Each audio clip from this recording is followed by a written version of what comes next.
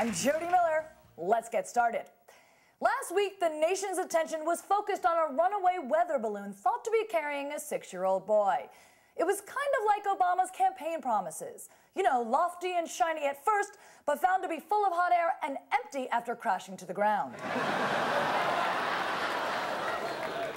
The GOP has introduced its redesigned webpage with several new features. For instance, when you click the link to donate to Senator Olympia Snowe, it sends your check straight to the Democratic Party.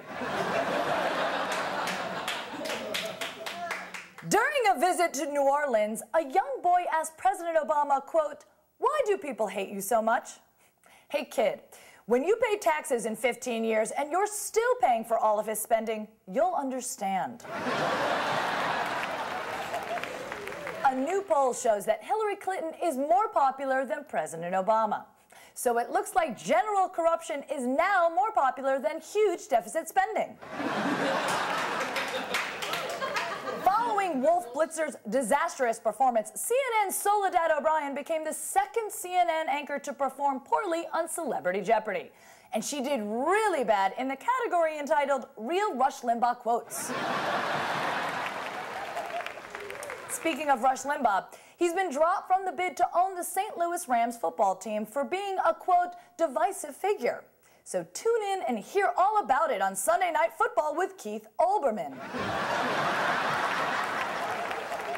The Obama administration is planning on giving checks in the amount of $250 to America's senior citizens.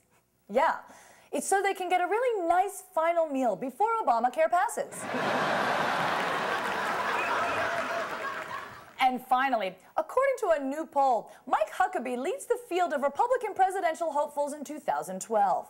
So let us here at NewsBusted be the first to say, congratulations on your second term, President Obama. Thanks for watching NewsBusted, everybody. I'm Jodi Miller. Make sure to tell your friends about us. We'll catch you next time.